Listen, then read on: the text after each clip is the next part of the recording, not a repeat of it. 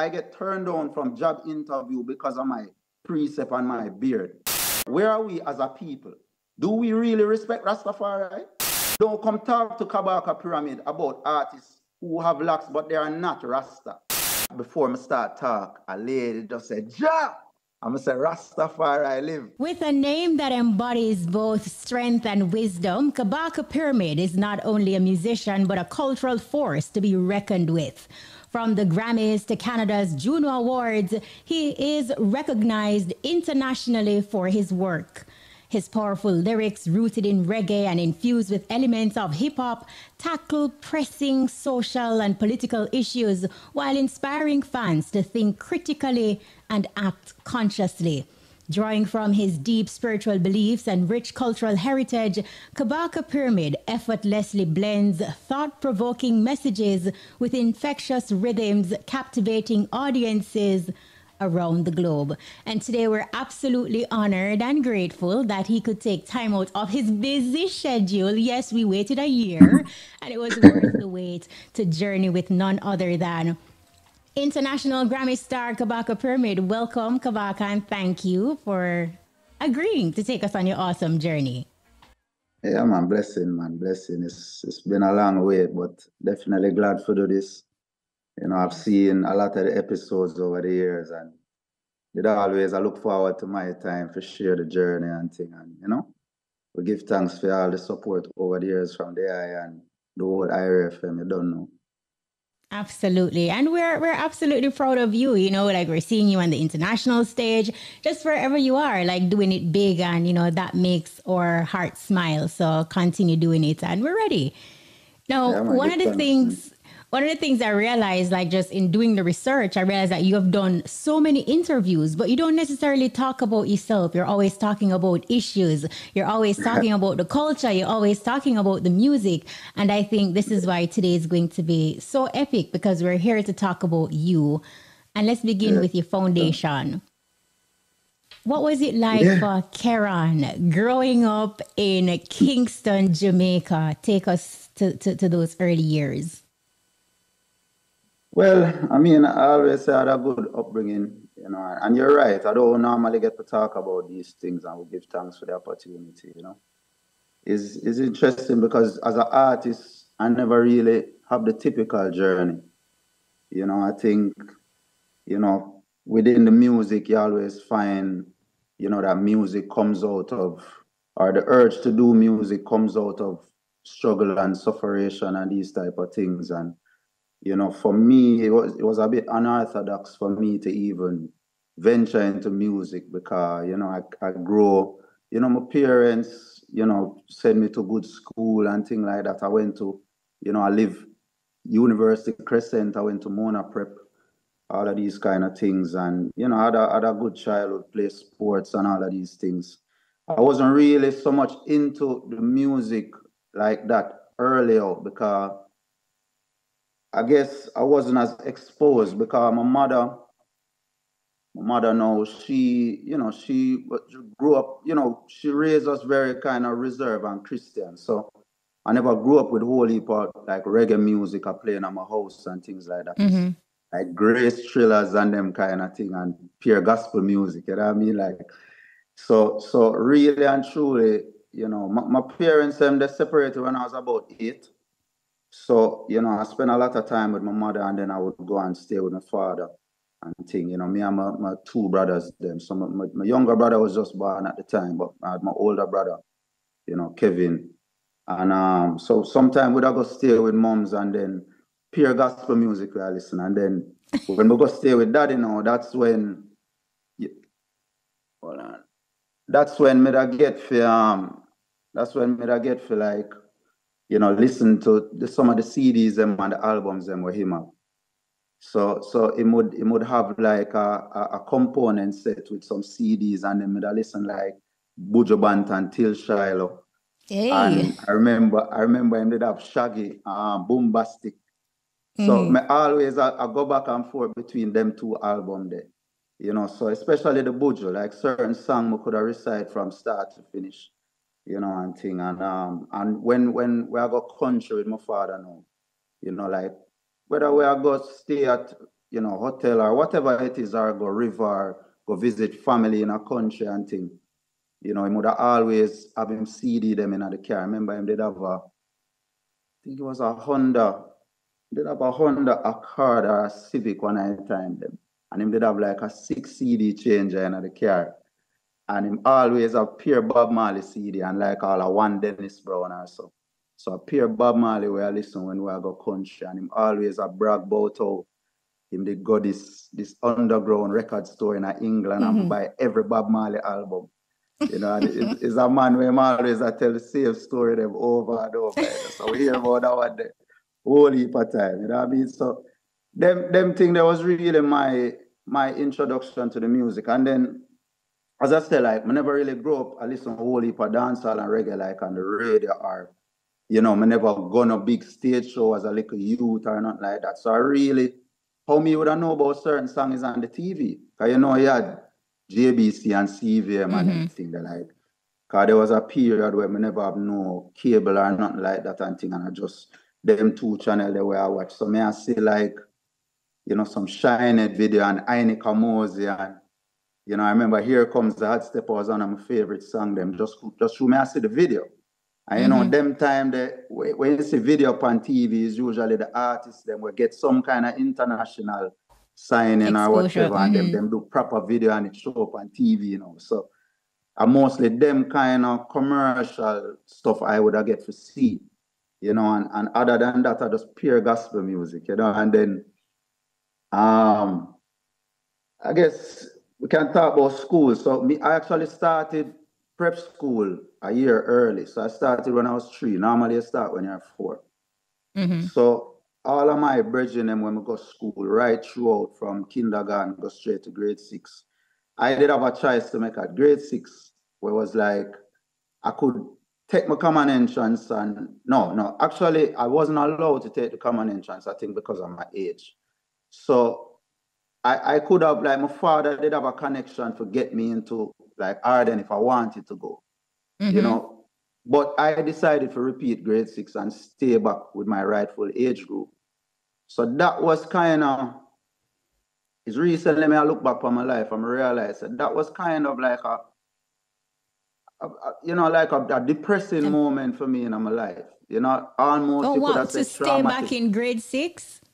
Yeah, because all of my brethren them when I grow with, like my best friend was in my year, and him gone to high school, everybody gone to high school, and then me I stay back with this set of youths where younger than me, and boys like me is kind of like the outsider, but at the same time, them respect me kind of because, so it was this kind of mixed feeling, but the benefit of it is we did all the tests them and all the exam them, so I didn't know all the answers to everything. So by the time me, when me I do grade 6 now, me I get pure 95, 98, 100 from the test them, and my pick first choice was Campion, and I end up getting for Campion and things. So that was one of the benefits them. It's like I wouldn't say like I was the brightest youth before that still, but it's like that kind of set me up to give me this confidence in myself, like on a level. So by the time I reach Campion now, it's like, my daddy, and that's when I meet all of my crew, like Abby and Dwayne and Dane and the whole, them time, as a youth, them kind of introduced me to like dancehall and thing in terms of like when we go football training now and the man them a sing all of the hot song them, so me would have know about what go on the road. Oh, wow. And yeah, so me would have know. And then, cause even them time they still like, so great. So first farm now, I moved to College Green in a whole pastures with my mother. And we did just get cable TV them time there. So really and truly when me at home, I watch cable and it's like, them time I start getting to BT and MTV and here comes hip hop.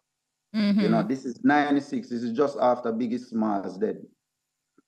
Him dead in a March. I believe 96 the same year. And July, September we start in school and thing. And I just pure hip hop me I listen like P Diddy and the Family and Cause them a run off BT, you know, and them a run the whole thing them time. But quickly me start gravitate towards the more deeper rapper them like Wu-Tang Clan and them kind of man, you know, Nas, you know, and it's like my crew at school now, the whole of we usually walk around in a big crew.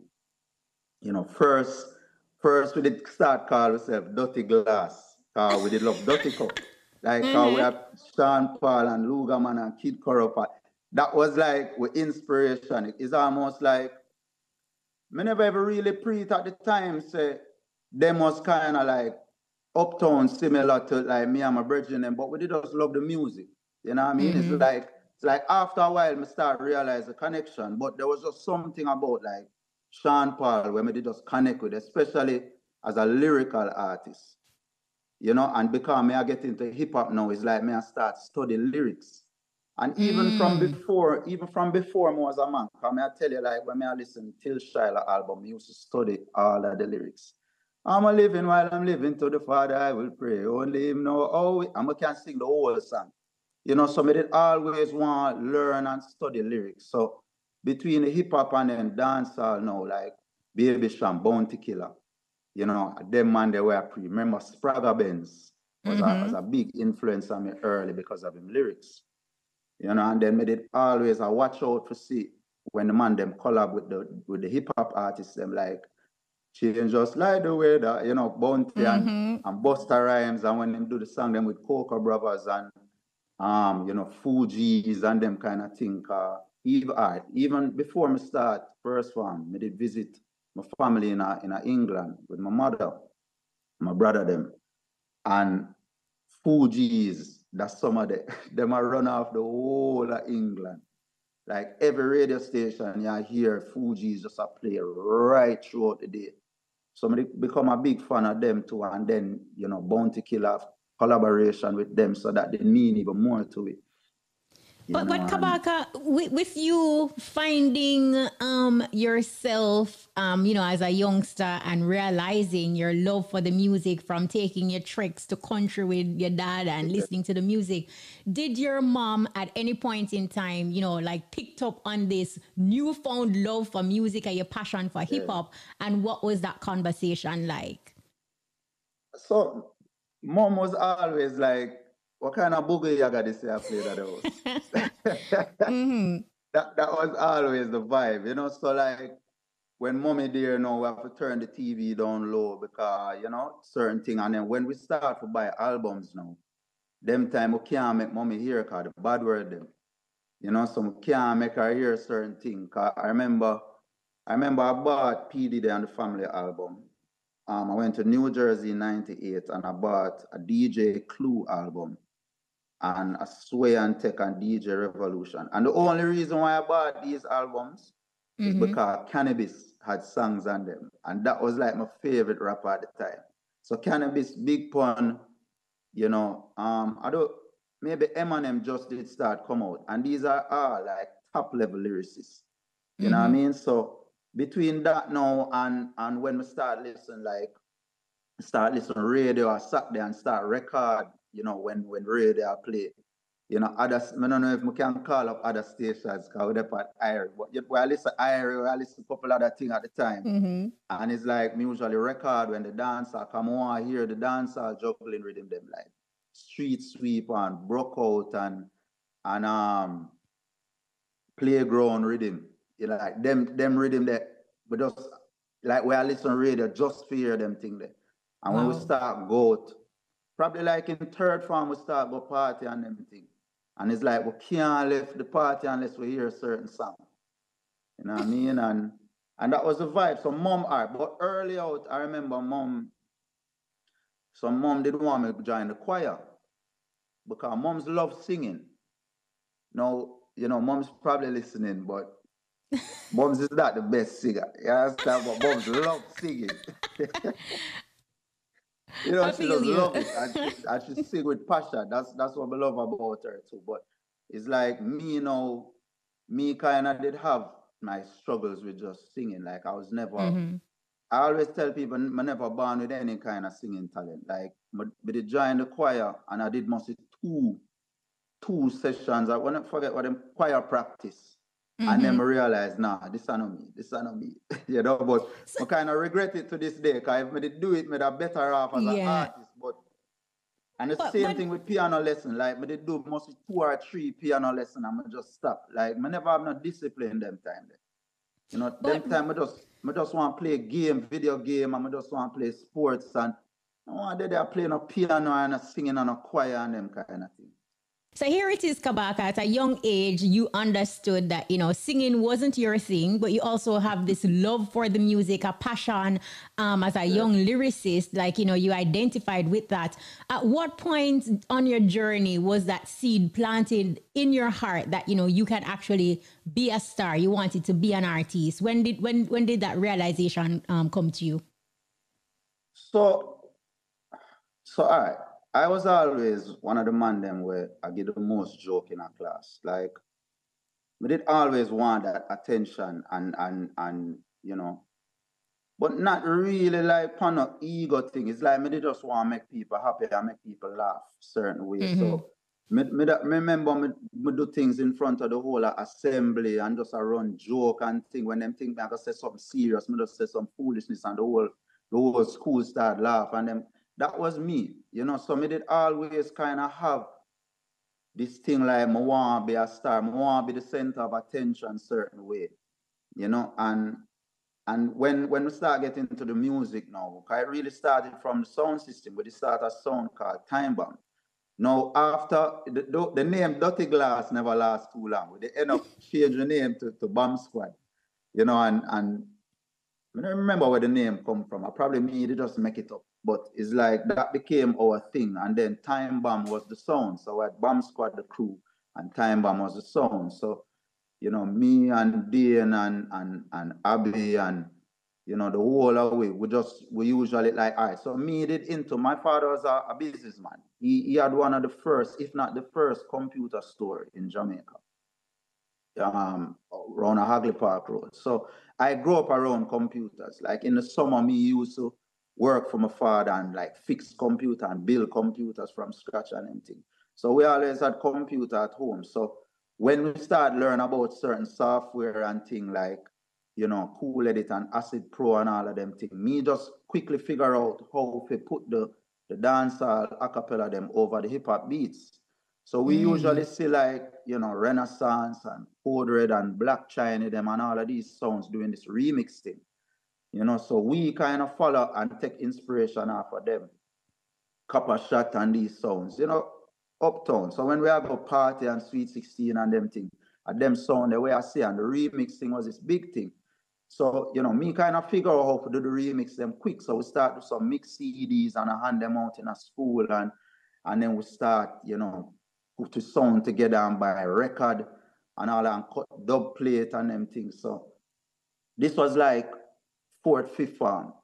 So we really start do the sound thing. I would start keep certain party and them kind of thing, and and that was the whole thing. So it's really the sound system thing when we get into the music. But we did have a brethren now named Odin in our class, and the 2 away did just rate Big Pun and Cannabis. So we eventually start like writing out lyrics and a clash with each other in a class and them thing. Like me would have write out some lines and him would have write out some lines. And so it kind of start from penning out. Like, me not even really figure out some want like verbalize or anything. We just write out the lyrics them. So it was really always like a mental thing for me. Like, me's a very cerebral person. So when it comes to lyrics and them kind of thing, it start out like that. Then we start for kind of back and forth, freestyling and them thing. Cause in a class, you always have the man them who can beat the rhythm pandex and we always sing with dancehall song them and them thing. So that was part of the upbringing too.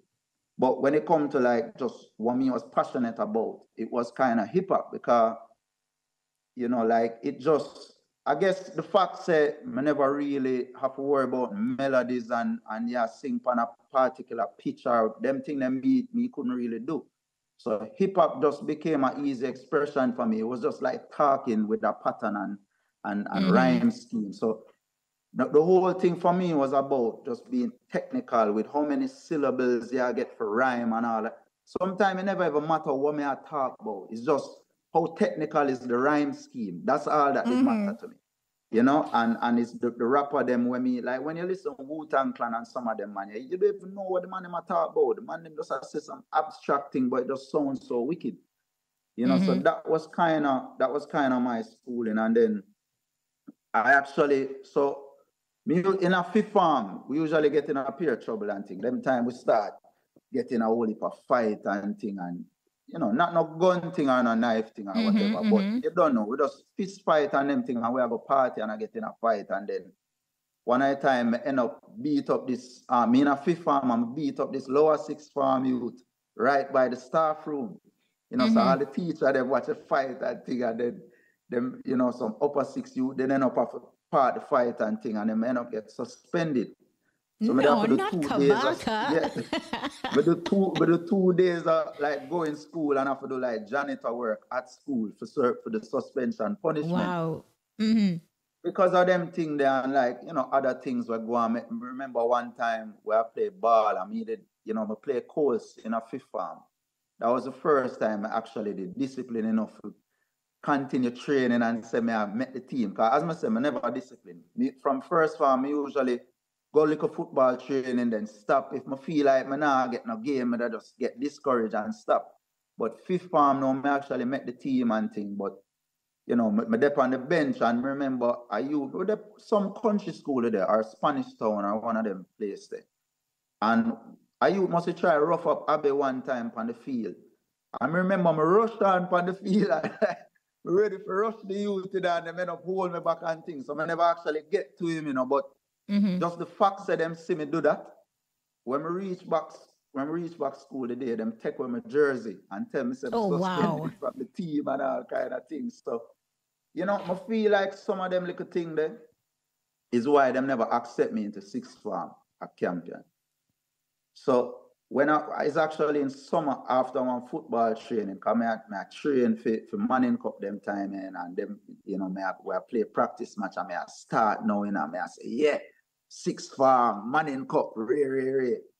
And after training one day, the dean of discipline and the coach them asked me to stay back after training. And them tell me, say, you know, them not accept me in a sixth form and thing. Wow. So I remember I walk home that day, you know, I walk and I just start ball like me. I said, Jano, you know, I now go sixth form with all of my brethren them. Because my grades them was good, but you know, we get couple 1, couple 2s and thing in a CXC. It's like 6 subjects I end up with. You know, like English literature, I never from reach I can't fail literature. Like, but never read no book. That is ironic. Yo, I never love reading at all. Like, trust me. So at what point? Like, none of the literature book them will get, we never finish not one of them. So, what we are gonna get to when we start read and them things. Right, because that was my next question, because your journey is so rich that it cannot be told in an hour. 1 hour cannot suffice any at all. Fast forward. Yeah, just in the interest of time. No, so here it is, and we're really happy for that story, because right now you are, you know, a model entertainer for, you know, a lot of persons, and here it is, hearing just the gritty details of your story, get trouble, get in a fights, and like a lot of youths can relate to. At what point, Kabaka, did you know, there was a turning point? Was it when you found Rastafari, and how did that happen?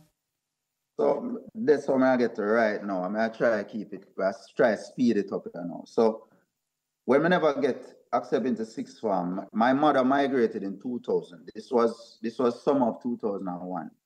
So we end up getting to Georges, and I did like 1 semester at Georges. And then, you know, but that summer now, I went to start for Bon Herb. So at them time, they know it's like a peer herb thing, and like the parents, them I find out and then vex, and, you know, my father, you know, I check anytime I reach home and them kind of things. So, you know, that was the whole vibe. All our brethren, them, you know, we just bun beer herb and things. So my mother never liked that. So she said to get me away from all of that now, bring me up to Florida with her. So them time I migrate January 2002. And I just did it with my mother. I couldn't get into no school at the time because the year already started. So I just did it now. They are foreign, banana herb.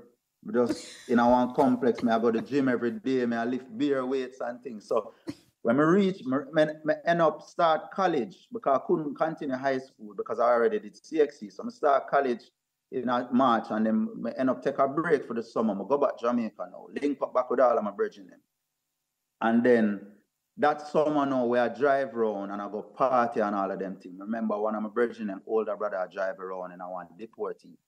And Abby did have this cassette with like maybe about 14 Sizzler songs on it and like 5 Buju songs on the 2 sides of the cassette. And where I listened to that CD there for the whole summer. That cassette, I listened to that cassette there for the whole summer. And it come in like the music just took me over. I'm not telling a lie. Like it's like a spiritual experience when I listen them Sizzler. They're like Crazy John, Homeless and Holding Firm and Love is Divine and trust me, them songs they just and them time they're on a Barbican Terrace and we did it with the youth them round there, so I burn up beer chalice and I end up a reason with a Ras who was Sizzler best friend at Dunoon. At least that him tell me, and the man started tell me beer story about Sizzler, and it's like it come in like me just start worship the man because it sound away though. But it's like the man I talk about Sizzler in like this mythical way. And just I talk about how the man educated and about how the man take the thing serious and just militant and then I listen to the man them songs, and to me, I never hear no music where I have no influence over me like them Sizzler. So when we reach after that summer, then now reach back a foreign and thing, and cause them me grow up I eat pork and beef and chicken, fish, everything. But you see, by October, I cut out everything in a 1 week. So that summer when I start listening to Sizzler, them they cut out pork, I stop eat pork. But when I reach back now in a 1 week, from beef to fish to everything, I just cut out in a 1 week, and I just never look back. Till this day, I'm still idle from them time there. I'm start twist up my ear and all of them something there, and I just listen. Remember, them time you have like Beer Share and them downloading platforms. So I'm just start search for every Sizzler song I can find. I did about 1,000 Sizzler songs in my Winamp playlist. I'm just listen Sizzler morning, noon, and night. Wow. And I just start twist up my ear. Then I start read about His Majesty. Then I get a book called Negus, and then I read about that and the legacy of the kings in Ethiopia, and then I read the Kebra Negas. And I just do beer research about Ethiopia and His Majesty and the Bible. I start read back my Bible. When we listen to your songs, from Mystic Man to Choppings, featuring Massacre, understanding your foundation and what you just told us, that basically explains why, the music that you do, we hear the influences of hip hop, and here it is the reggae influence from listening to Sizzler Kalonji. So let us fast forward now to your first song. Do you remember your first recording that gave you recognition among the Jamaican people, and what was that feeling like for you? Yeah, so the first project I released that kind of put me on the map was Rebel Music, but I wouldn't say any of those songs. Maybe Warrior with Protege was a song that kind of people knew. Like it's always a song when I touch the stage, I'm sing it, my sister people know it, but it's not like a song where they play on radio or anything like that. But like, I think No Capitalist was the first one on the Tropical Escape Rhythm. But kind of people start to hear, Kabaka, on the radio and certain thing. And it wasn't necessarily one of the biggest songs on the juggling still, but, because of that, I start get some exposure, and then, like start to voice for Frost, Never Gonna Be a Slave, You know, all of them kind of song that kind of start get like a rotation. I start hearing myself on the radio a little more regular. But I would say me all right with Chronics and the Rising Sun Rhythm was the first song I could say was like a hit song in Jamaica. You know, even though you don't know, enough people have it as a Chronic song.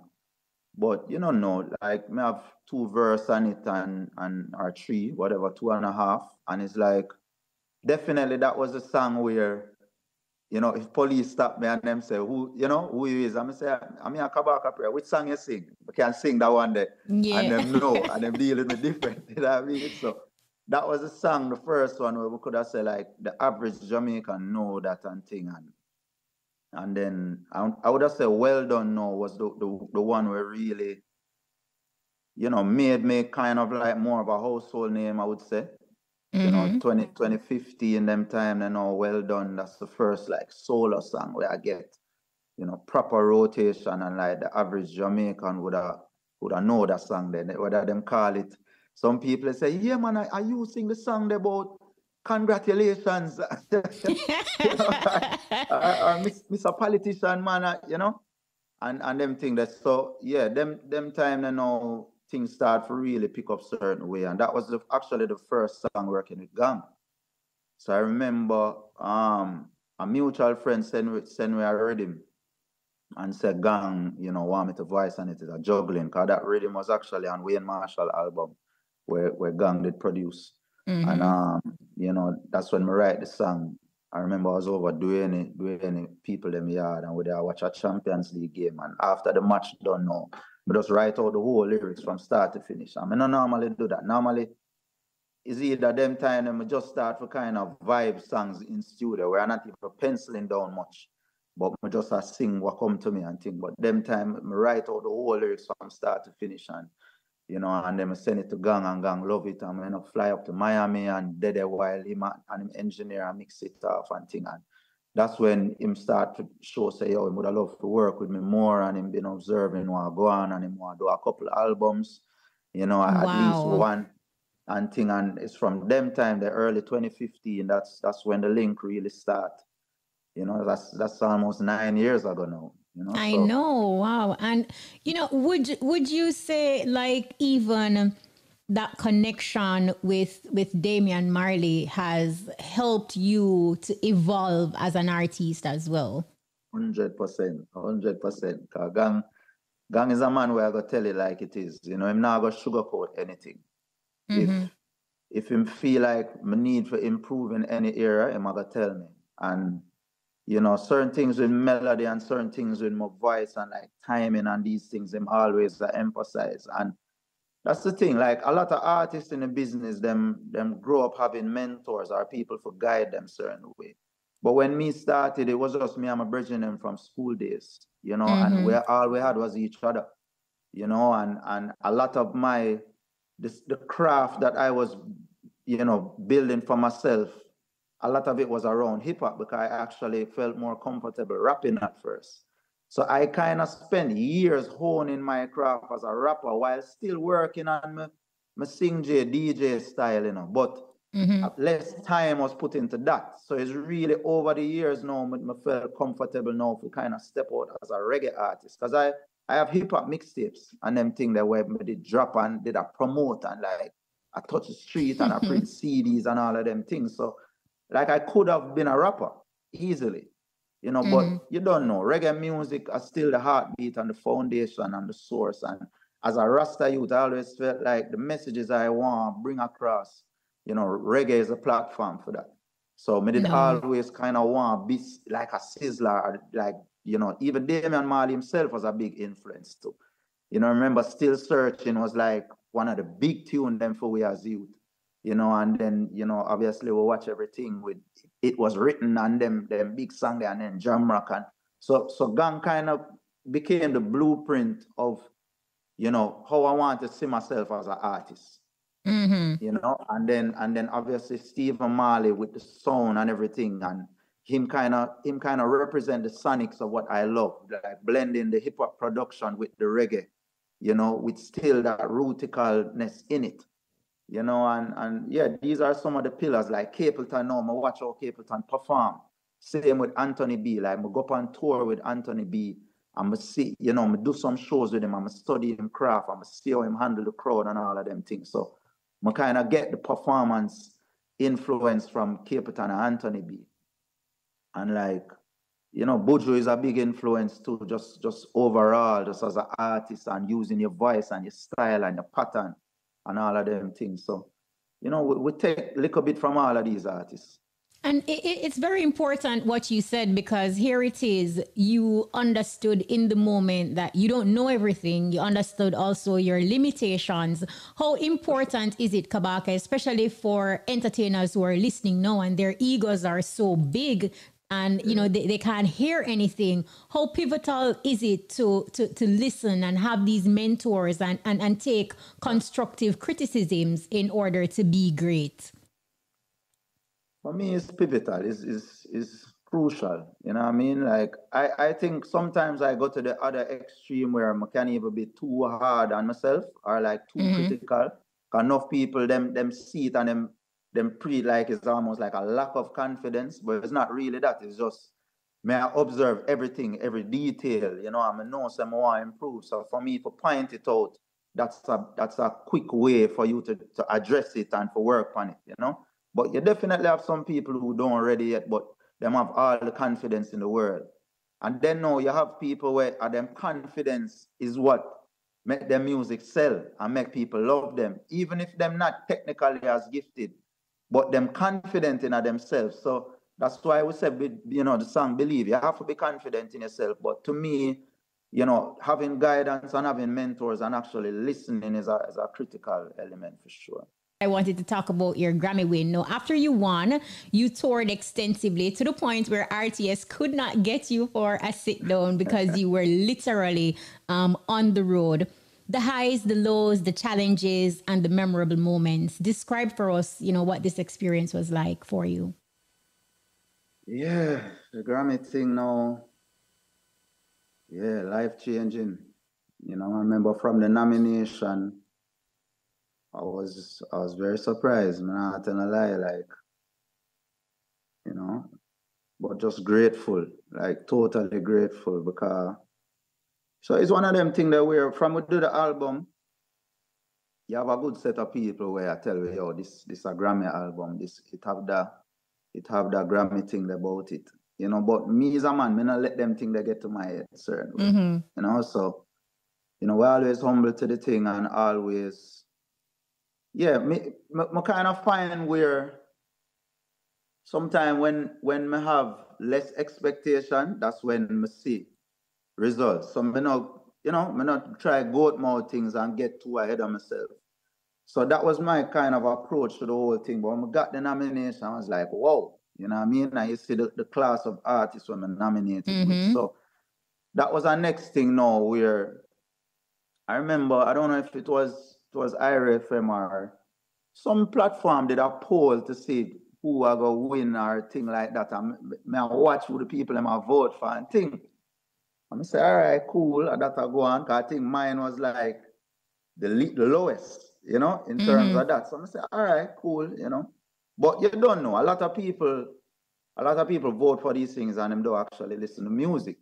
So my thing was always, if you listen to my album, you have to vote for my album. That is how I felt about that set of albums that year. You know what I mean? And it's like, for me, you know, I said to myself, why, if me don't win, more pro to win. Because, you know, it's like, I know say him is a man where him I work hard over the years and him helped me out a lot to start my reggae career. You know what I mean? So that was my mess going in. But when that on the day now, you know, I said, boy, I'm not even think about whether or not I go win. Because they are full joy. You know, you're there at the Grammys. No, we're there at the pre-ceremony. So it's basically, it's not the pre-telecast ceremony. So it's not the televised one. It's a different room. It's a different side of Staples Arena. But it's still a massive space. Like when you're reaching, it's like, this is still like the most sophisticated thing I ever got to. You know what I mean? In terms of an award. And you look the part. Big up your stylist. I'm saying you look the part. Big up your stylist. Yeah, you know, we have to step out accurate, you know. So yeah, that was a vibe. And my dad there with Mums Forward, Abby, Dwayne, Ronnie, Paul, Natalia, Dwayne, Pops, Uncle Dulu. I believe that was the whole team that forward. And we didn't know, we sit and watch the thing and I see whole heap of people. So like jazz musicians, rock and roll, classical musicians, all of these categories are being, announced and people doing them acceptance speeches. And it's literally not until about maybe 1 hour before, because we did it for about maybe 3 hours before them call reggae. Mm-hmm. And it's like within the hour, it's like me start thinking, I'm saying, what if I actually win? I mean, it's like literally at them time I start say, I had no speech plan, nothing like that. Wow. So it's them time that now I start for me. It's like, what me I gotta say, like, because I'm seeing people win, and it's like, is that really triggering in my mind? So it could actually happen, And then when them say reggae and them, them call out the nominees again, then them say, did they call my name first? I think they said the calling first. Mm-hmm. And then they said Kabaka Pyramid. And it's like, just this overwhelming feeling just take over my body. And it's like my head just going on my hand and I'm just like, it's like I just fall onto my lap. I'm just dead for like about 10, 15 seconds. And my mother jump up and I dance and run and scream and everybody a shout and yo, pure excitement. And it's like, I don't know, it was a sombering moment, but at the same time, it's like you feel like, I don't know, I never feel anything like that before. And then I get up and start walk, and then like my hair start pull out, and I just let flash it out, and just dead and like tears I fall from my eyes as I walk up there, and I kind of compose myself. And I'm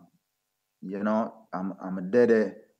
And a lady, like before I start talk, a lady just said, Ja!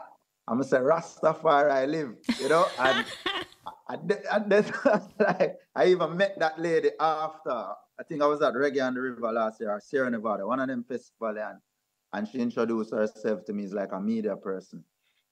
And yeah, I just, big up who I big up Taiwo, our Bridging where was murdered actually by a rapper where in our link, and big up Joe Mercer and just, gang and everybody, and mommy there with me, everybody there with me, and it was just, yeah man, it was a life-changing thing. From there, the whole thing just shift up. The whole trajectory of my career just shift up.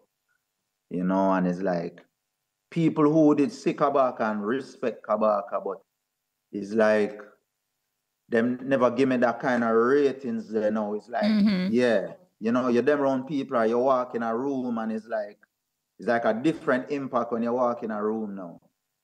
And you see some of your favorite artists them and them see you, and it's like a different glow in them eye when them see a certain way, And it's like, I say, all right, yeah, it's really a validation where people feel. For me, I'm still the same person, I'm still the same artist, but you can see the impact it have on everybody around you. And big up to my team and everybody for still remaining who we are and humble and thing, you know what I mean? And that has always been our thing, respectful, professional. I really appreciate that story that you just told us, because I think in essence, it basically confirms, that the Grammy carries weight. 100%. 100%. No, you're going to have the naysayers, You're going to have the naysayers and the people that say, oh, it's because of Gang and the Marleys and Ray and all of that. But, aside from them kind of thing, like for sure, the Grammy, definitely, it put you in a different category in people's mind and within the industry. So, we getting booking. We went to Reunion Island, went to Morocco, we went to Brazil. All of that was last year. Places we've never been before. The negotiations step up, the figures where you're getting for shows, all of these things. It's similar to getting like a big hit song or billboard. It's like it changed It changed how people view you. It changed your negotiation. All of these things. It's definitely something to target. And for me, we got the overwhelming sense from everybody that, you know, this was a win for everybody. It's like a win for the underdog certain way, a win for the people who go through the struggle and go through, because Kabaka was never the one who get the full highlight from everybody or whatever. But it's like we always put in the work consistently, and we always are trying to do the right thing and represent the music the right way. So it's like when people happy for we, them happy for we in a different kind of sense than even, you know, other artists. That's the vibe I got. It's like it just means so much to people, and it's something we, you know, I have a whole heap of pride about, for sure. No, absolutely. But you know, like you said, The Calling, I've listened to it multiple times, and it's one of those albums that I play in my house, you know, on a Sunday, and you vibe, and you do your work, and you know, you do your chefings in the kitchen and them thing there. So I know it's a masterpiece, but does this success for you, Kabaka, you know, kind of pressure you when you think about your next album? And what's that like? Yeah, for sure. There's a little bit of pressure. It's a raising of the standard. So, you know, certain things where I could have fly before, you know, we know, say the next album, you know, it have to connect, it have to be on that standard. Like, not necessarily say we have to win another Grammy, you know, but it's just the thing elevated now. It's not like, you know, Kabaka is a good artist, and, you know, he might try a thing certain way. No, it's like we have to set a standard now for the music, you know, and for the works, the album, the live show, the presentation. You know, last year I shift up the whole way I structure my live show and step it up on a different level, and when people see it, they must say, okay, we see the difference now, and we see the growth and all of that. So definitely there's a pressure, but it's a good pressure. It's not the depressing type of pressure. You know what I mean? Yeah. It's like it's a motivation.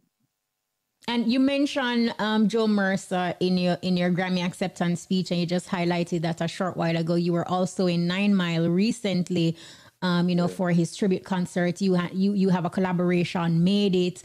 What was that? Describe for us what that whole vibe was like, just being there. I'm sure it was, you know, somewhat bittersweet. Yeah, but to be honest, it was one of the most special nights I've experienced in a while. I can tell you that. Like, just everybody who was there, you know, from in rehearsal, you know, when we're there and we just have vibe, there was a spirit in rehearsal. And then Lauren Hill passed through rehearsal, you know, she did it with YG, and it was just, and she just did it, just humble, like, I remember my kind of, you know, kind of hitch up myself beside her a little bit, and, you know, I say, oh, more, I get a little one talk with it, you know, and it's like, she was so welcoming and thing, and, you know, but it's like we're fanning out at the same time, you know, but it's like there's a respect because, you know, she's familiar with me and know me and certain things. So it's like just experiencing that, and then, you know, when gang fly in and everybody there, they know, and with their museum, and then with their 9 Mile now, and the whole it was like 1 week of just a different kind of energy. May I tell you that for sure. You know, we did it with YG, them and the young youth, them, yo and them at Trench Town, and then, you know, we did a Jashi, a forward, and, I you know, saw him is that. a different youth, you know what I mean? And we are touch road with the youth, them, and, you know, Mystic and her sister, them, and everybody, and, you know, it's like, it's a real family vibes. I'm love to see how the next generation of youths are take up the mantle now. And that's our next special thing to see. You know what I mean? So seeing Johan kind of host the first segment of the show, and, you know, Jesse Dede and Proto Forward and everybody, it was a vibe. And then when we see Zilla, Steve, Sizzler and Capleton on the stage same time, I'm just watch them right side of the stage, and it's a different energy. It's a different energy. These are like 4 pillars of my influence, just sharing a vibe together up on stage. And But can just imagine how it was for the average fan. You know what I mean? It was special, truly special. What would you say is your takeaway from just, being around the Marleys? Because you're not only, yes, you're doing a lot of work with Gong, but, you interact with Steven. And I remember the last time I saw Joe Mercer Marley was at Best of the Best in Miami. And you were there, on stage almost like a crutch for him. You know what I mean? Like I kind of observed and saw that whole vibe. But what is the takeaway for you, Kabaka? Just being around them and, I mean, for me, it's just all about the importance of legacy, and I see how they take the legacy of their father, Bob Marley, so seriously, Rita Marley, and the family is almost like a dynasty, and you're watching it. 'Cause right now, I watch whole heap of shows about monarchic dynasties and thing. And it's like, when I really think about the Marley family, it's really like that, and different ones kind of have their domains and their kingdoms and different sects. So me, you don't know, Zilla, my general, you know what I mean? And Steve by extension, certain way. And it's like, just watching that and seeing, just observing how they interact and how they embrace each other. And not only that, but like seeing the Marley Brothers going on the road in the US, because I feel like the US is a really critical market for touring where, if we really target the US right, it can be a springboard for a lot of Jamaican artists to really take the music far. Because I see artists doing tours in the US where they're doing 15 to 20,000 people at just their show, their headlining. It's not like a festival, and I see the Marley Brothers targeting that. I see Stephen Marley, I see Zilla targeting that and going after penetrating that market. And to me, is a very noble thing for the entire industry, because they don't really have to do that, you know what I mean? Them music, them have catalog. It's like, but to really take on the grind of the road and do it on the level. So that's kind of where I'm getting a lot of inspiration from the Marley family right now. Seeing how them empire and them enterprise is structured. You have the cafe, you have the Rowan having beach house, you have, Tough Gang, you have Ghetto Youth, the cruise. The cruise, so many elements, groundbreaking things, and I'm sure there's a lot of things in store. And the movie, like, the Bob Marley One Love movie. Have you seen it? I've definitely seen it. You know what I mean? And it's such a great thing for Jamaica. It's such a great thing for reggae music. Such a great thing to see the different sides of Bob himself, and it's just a great thing. And I love the Rastafari representation in the music as well. Absolutely, love it. No, Kabaka, I couldn't have you here and not ask you, these questions. Oftentimes, you naysayers, whether it's on X or just social media in general, there is just this conversation to say, whenever you should speak out about issues, whether issues affecting the music, the government, the country, people always tend to say you are selective in the things that you choose to speak about. What do you say to persons who are of that impression, thinking that, you're not talk about the things them? Yeah, I think people take certain things for granted, and it's like, just imagine if you show up to work every day and just start talking about every single thing that bother you, and you all say it in the presence of your boss, them, or whoever it is, and that are going to create a problem. Eventually, them are going to cut you. It's like, and that's the reality. Like, I don't think people like really putting things in perspective. Like, we've seen over the years the damage to the music industry based on ones just openly expressing everything where them have an issue with. And it's not that I don't have an issue with certain things. Of course, I have an issue with certain things. But I have to be smart about what I do. At the end of the day, me have people for feed, and me have a wide team that depend on me. If me just start open my mouth about every single problem, what happened to Kabaka?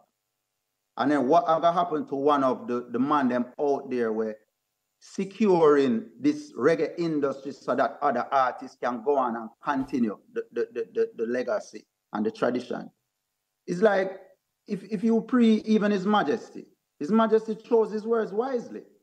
He never just speak about every single little thing where I go on. And it's like people might see that and say, oh, Kabaka, Ray, and people define Rasta by a certain era of the militant era of Rastafari and the era where, the bonfire era, which is an era where me growing up. And I've been very much influenced by that. And if it was up to me alone and thing, it may probably be that same thing and just a bonfire upon everything where me I see. But we see the results of it. We see where so many artists couldn't go up on tour, and then these artists and these bands from other countries end up taking over the industry, and now we are subjugated to some of them within the industry, and we don't have our biggest artists doing the biggest shows internationally, and that's just a reality. And a lot of that comes down to certain things that were said and the restrictions that were imposed upon artists. So we, as the ones them know, we're learning from other people, not necessarily mistakes. Because I'm not wrong, I'm free to say whatever I want to say, But you have to acknowledge that there's repercussions for certain things. You know what I mean? So I will always choose to speak on the thing that will matter to me and feel like it will have the most effect. So when I talk about trample them and I talk about child molestation addresses a root cause issue, where a lot of the trauma that results from that end up resulting in other issues where you are sick, and if you don't stop the trauma where children go through, them now go resort to them. If you stop it, them now go resort to certain things. You understand? And certain expressions, because them don't have that kind of mental block. So when I speak about things, I speak about the root cause of the issue them and things where, you understand, like, people upset about the whole thing where they, and, me met the tweet after I saw Valiant's video. And it's like, nobody never ever really come to me and asked me to speak on what was my opinion. And that was the thing, and all of these places, them run with articles and them say about Kabaka burn out the artists and Kabaka talk about this and him not. My issue with that, was, Valiant can do it. He's a young artist. He might go do what he want to create excitement. But to me, when I look through the comments and the video, it's like, I said, nobody in Jamaica don't see this as offensive to Rasta. And that was my thing. Like, to me, it's really the population. I say, that's interesting. No reaction to this.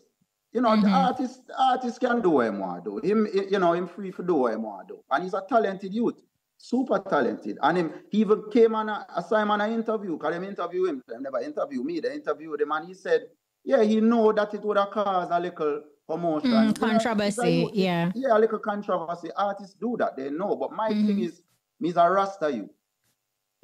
Me not eat meat for 22 years. Me grow my locks. I get turned down from job interview because of my precept and my beard. Me fight the fight with this thing.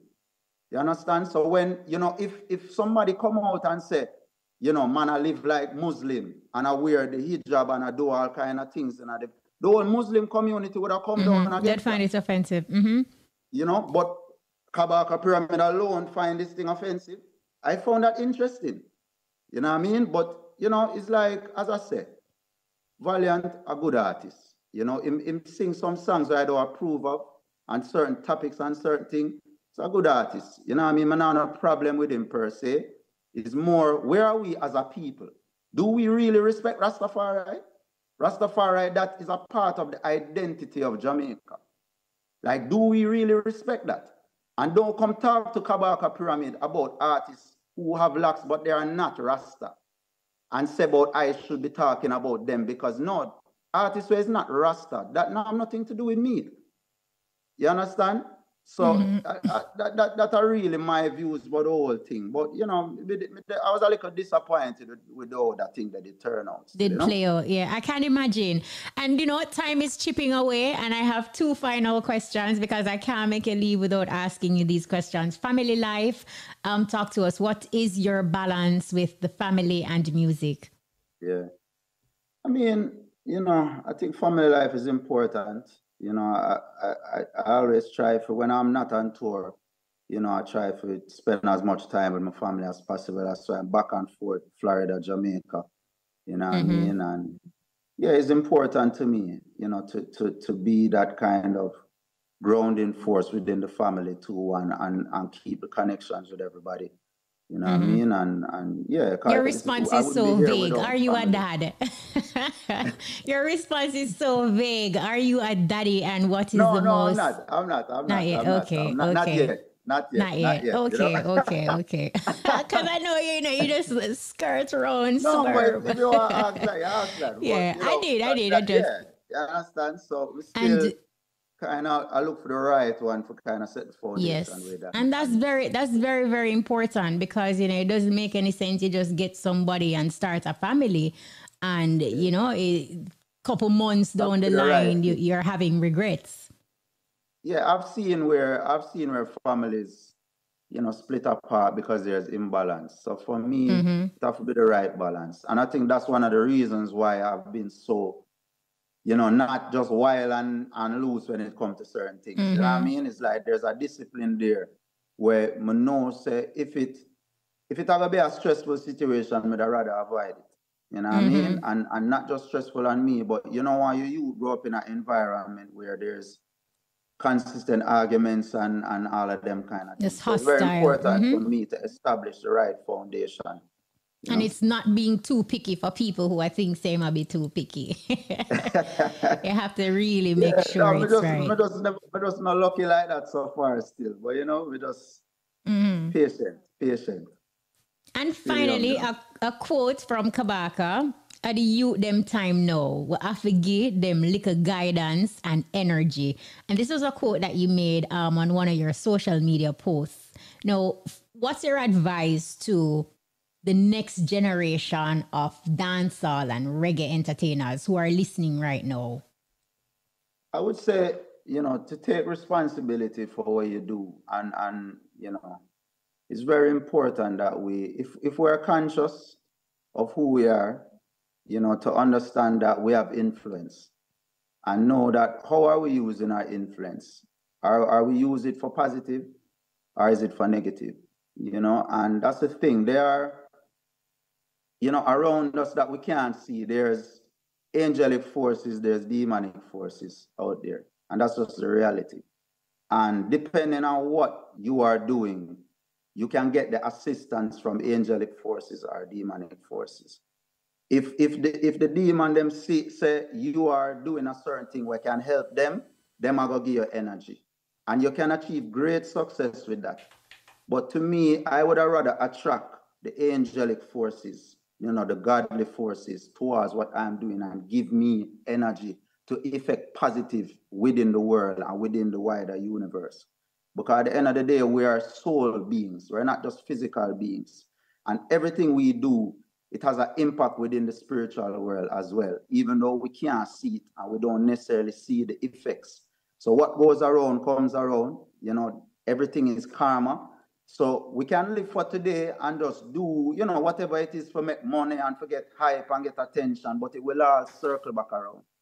You know, it will all circle forward. So, you know, it's good to be mindful of these things. And I just want the youth them know that, you know, we have that responsibility as leaders and as artists, because artists is that central force where, you know, is an artist changed my life, you know, and that's the type of influence we do have, and it's real.